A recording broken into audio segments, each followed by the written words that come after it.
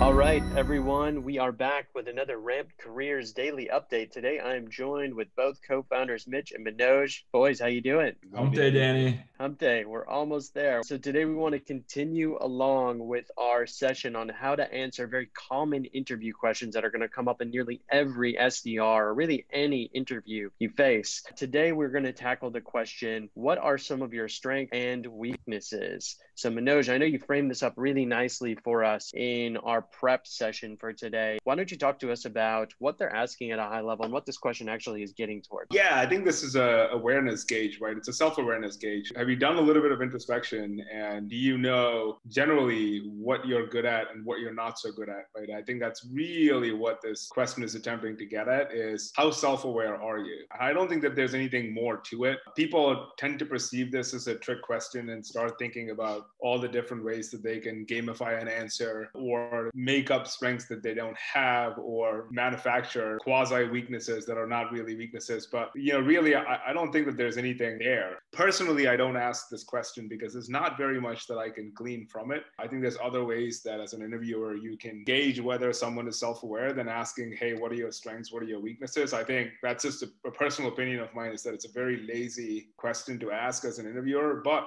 the world is what it is. And it's a question that you may likely get, and better to be prepared and thoughtful than make something up on the spot. So that's what I think at the high level. Mitch, what do you think? Yeah, for sure. I mean, personally, I haven't seen this question too many times. Maybe it's just kind of like an old school question, but I know that other folks I talk to will get it occasionally. Where do we want to start? We want to start with strengths or weaknesses, and we can kind of throw out some common examples. Maybe start at strengths, Danny. I know you've done a bit of coaching with some of your fellows on how to at least think about answering this question. What are your thoughts on going about answering what are your biggest strengths? Yeah, so I think there's a fine line to balance here between overly cocky, arrogant, egotistical, and what the spirit of the question is, which is really, what are you good at and what can you bring to the table if I were to add you to my team, if you're being interviewed by the hiring manager or even the recruiter. The way to answer this, it's a three-part answer. So the first is communicate what the strength is. The second is give concrete examples of what the strength is. And the third is explain the impact that strength has had either on your own life or on others' lives or on a previous team. Some examples of strengths that I've heard work really well in this type of answer are something like, I'm a great team player. You explain the example of how you're a great team player, the impact it has, and then how it directly translates into the workplace or could translate into the workplace. Another one is, I'm extremely organized, right? You explain an example of how you were organized, how it impacted yourself or others, and then how it would translate into the workplace. Another one is driven or motivated, right? I'm very motivated. I haven't reached my goals yet, and that inspires me. So an example of when you were motivated and when you were at your best and how that could impact the team, whether it's, I like to motivate sitting beside others and encouraging them or whatnot. So those are some examples of strengths that I've seen from a high level, those concepts of examples where strengths really shine through in an interview question. I think if, one thing I've heard before is people struggle to reflect on their own abilities, right? And one of the best ways to do this is, whether it's sales or whatever job you're applying for, do a simple Google search, top attributes for this career, right? See what comes up. You'll get a list of 20 some odd attributes, and then go down that list and think through stories or experiences that you've had that could translate to those. It's a good kind of exercise that will get your wheels turning if you're having trouble just coming up with some off the top of your head. Yep. And then relate those back. When you're telling that story, like Danny said, relate it back to the career. I have great leadership skills. Here's my story and demonstration of that. And here's why that makes me or will make me a good SDR or good,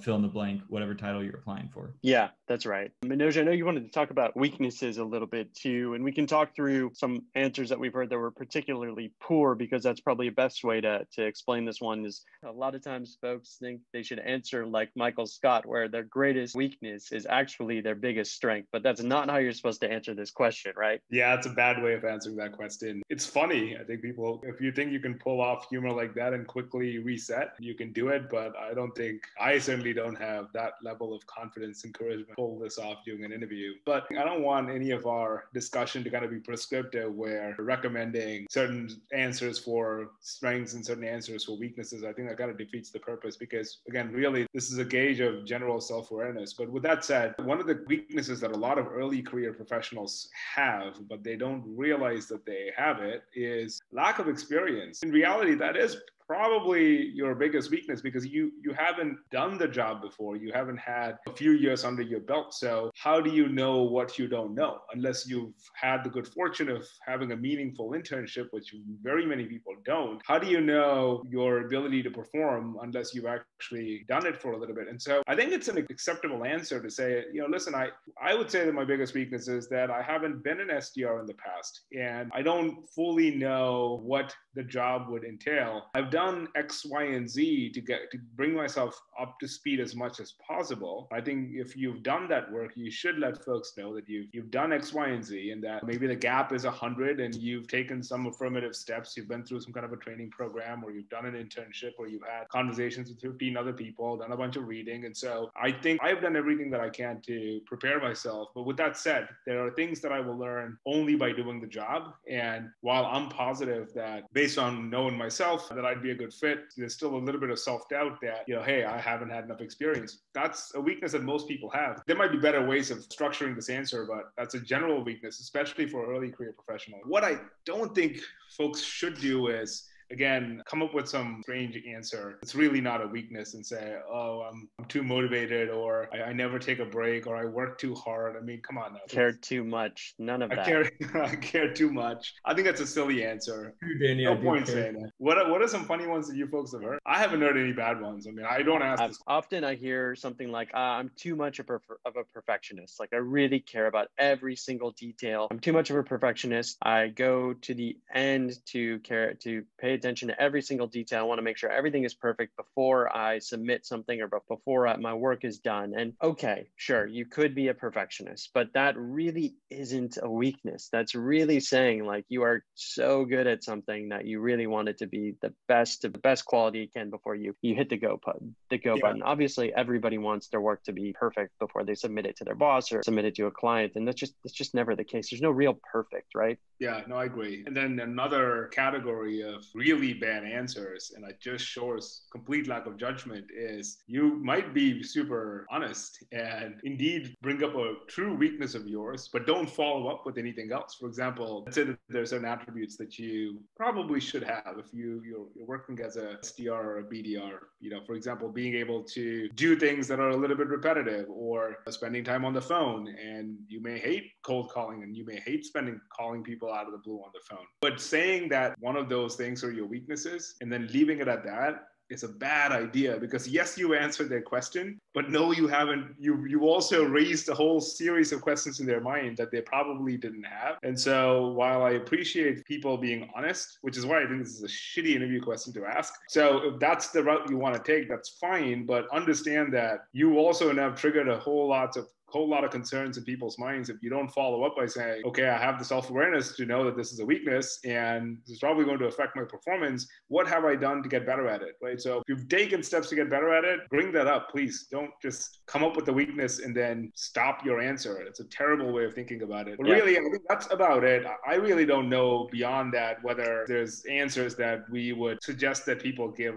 That'd be terrible advice from us, and I don't think that should be the approach that you should be taking. I encourage folks to not Google best answers for interview questions, because it's so dumb. It's so sad that that's the reality, that you have people that write about this, and it's almost like a game where interviewers ask this question and like what you're supposed to impress them, like this is some kind of a circus act. It just pisses me off. But that's the reality, right? Like that is the truth of what we're all doing. I know, man, but like really, is that the point? Because what are you really screening for? Someone's ability to floor you in a 20-minute Q&A discussion? I mean, go watch some Netflix if you're looking for entertainment. Why are you yeah, but you're not gonna fix the recruiting process overnight, right? Like as a first year grad, looking for your first job, you can't tell the recruiting manager, Mrs. Recruiter, that's a terrible question. What you should be asking me is, how am I going, like that? I wish that flip the script on them. You never know. Good work. maybe they'd be impressed that you have intelligently about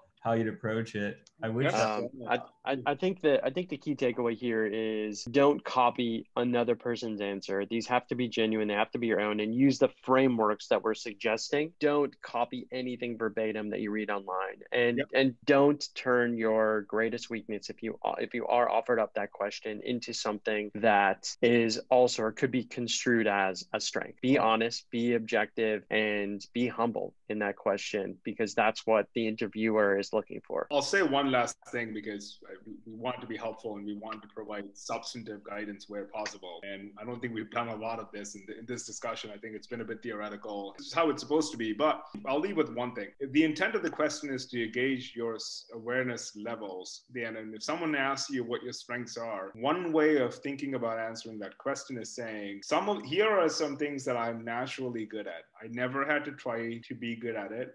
I just am. By virtue of who I am, here are 2 things I'm just naturally good at. Here are 3 things that I've learned to get good at. It is a strength, but it didn't come naturally to me. And I spent 3 years to get really good at it. And so answering that question in that way, where you list out a couple of attributes that you claim are your natural strengths, and then list out a few more attributes that you claim are strengths, but you have to work for it, just makes you come off as someone that is incredibly self-aware. Right? So that's a good way of answering that question. I'll leave you with that in terms of something that's substantive that you can use in an interview process. But, for the love of God, just don't make shit up or Google answers and spitball random shit. It doesn't help. Could you just answer all in the context of the job? Like, here are my strengths in the context of the role. Here are my weaknesses in the context of the role. Whether it's I don't have an experience, I have no cold calling experience, or I have never sold into a CFO function. Like, I've never sold into IT. That's a big learning curve, right? How do I sell into a CIO's office? Yeah.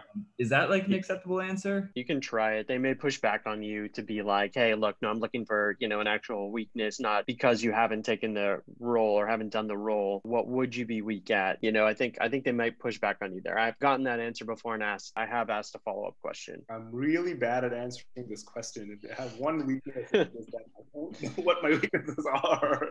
I'm sure I have some, but I just can't articulate them. That's why This is a good place to wrap. I think we talked theoretically. We've tried hard to give some tactical advice today. Just to be genuine, be yourself, be humble. And for Mitch, Manoj, this is Danny with another Ramp Careers Daily Update. Thanks for tuning in, everybody. Yes. Bye-bye.